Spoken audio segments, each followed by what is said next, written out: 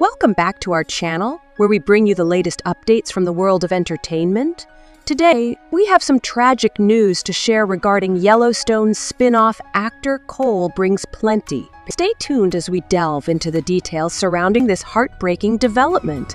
The body of Yellowstone's spin-off actor Cole brings plenty has been found. E! News confirms just days after he was reported missing. The Johnson County Sheriff's Office in Kansas said he was found dead in a wooded near Homestead Lane in Edgerton, Kansas on April 5th. A press release from the Johnson County, Kansas Sheriff's Office reads on April 5th, 2024 at approximately 11:45 a.m.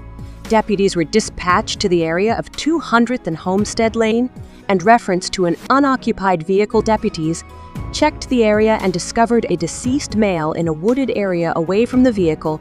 The deceased male has been identified as Cole brings plenty 27. Before adding, this investigation is ongoing. On April 2nd, Yellowstone's Cole Hauser asked for help to find a missing person. The 49-year-old who plays Rip on the show took to Instagram to share that his cast member Mo brings plenty's nephew has been missing since Easter. He wrote in the post, "My good friend at Mo brings plenty nephew is missing.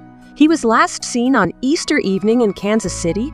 If you have any information on his whereabouts, please contact the below or your local police."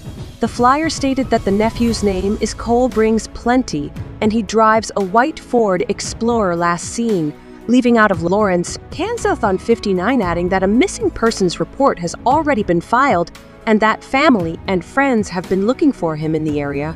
Cole was best known for his role in 1923, a spin-off of the popular show music Yellowstone.